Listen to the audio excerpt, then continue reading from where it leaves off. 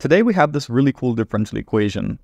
It's the squared cosine of x times the second derivative of y with respect to x being equal to 2 times y. Now, how should we approach this?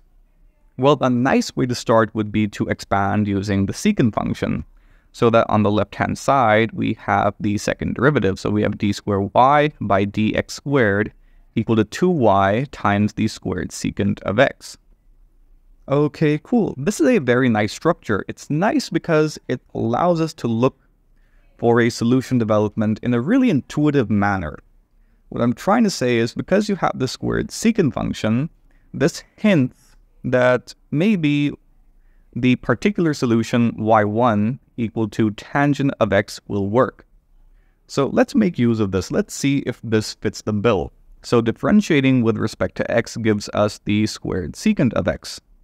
And differentiating one more time gives us 2 times the secant of x. And the derivative of the secant function is secant x times tangent x. So we have the squared secant of x. We have this factor of 2 as well. And this tangent x term is what we're calling y. So we have 2y times the squared secant of x equal to the second derivative of y with respect to x, which is cool. That means this particular solution works. Now that we have a particular solution that works, we can look for a general solution using the method of undetermined coefficients. So let's say that the general solution y is this particular solution tangent x times another function u of x. And now let's look for this function u by plugging in the structure into our differential equation. For that, we need to differentiate with respect to x. That gives us u prime times the tangent of x plus u times the squared secant of x. And because our differential equation is of second order, we have to differentiate this once again to get y double prime equal to u double prime times tangent x plus u prime times the squared secant of x. And now for this second term on the right-hand side, we have u prime times the squared secant of x. So let me just combine them. 2u prime plus 2u prime times secant square x, that is. And finally, we have u times 2 times the secant of x, and the derivative of secant x is once again secant x, wait a second, times tangent x. So again, we can write this here as the squared secant of x times tangent x. And this last term on the right-hand side is pretty familiar. Why is that so? Well, we have this 2 and this factor of secant square x. And we also have u times the tangent of x. And u times tangent x is exactly what we're calling y. So that means this here is once again the second derivative of y with respect to x.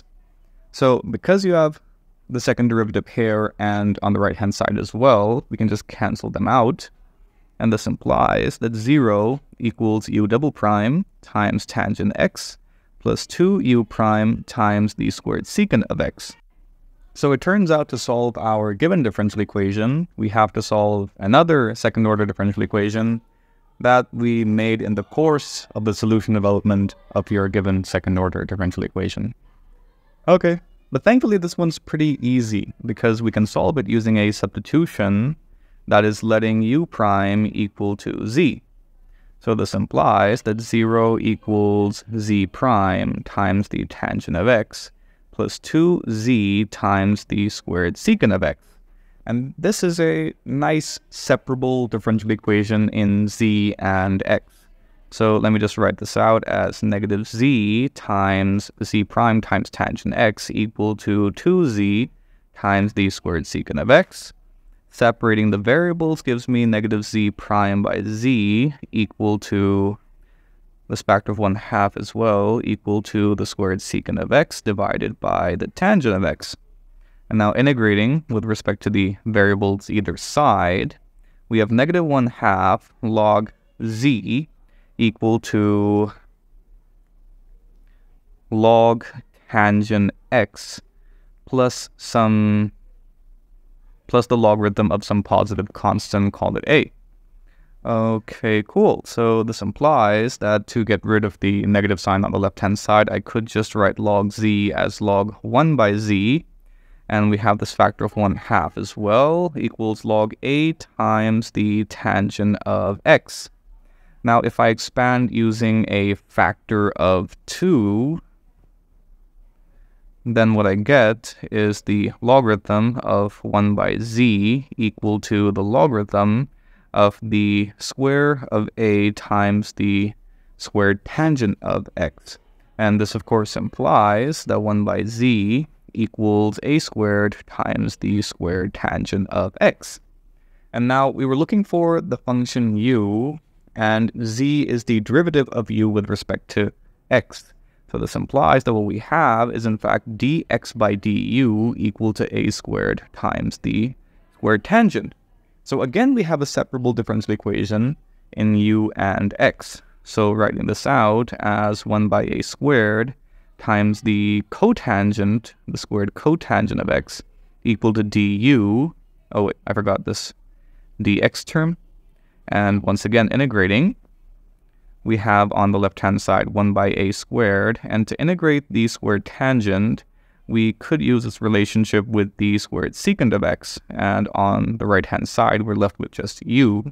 And writing 1 by a squared as another constant c, the antiderivative of the squared cosecant is, of course, the negative cotangent of x minus x plus another constant b equals u.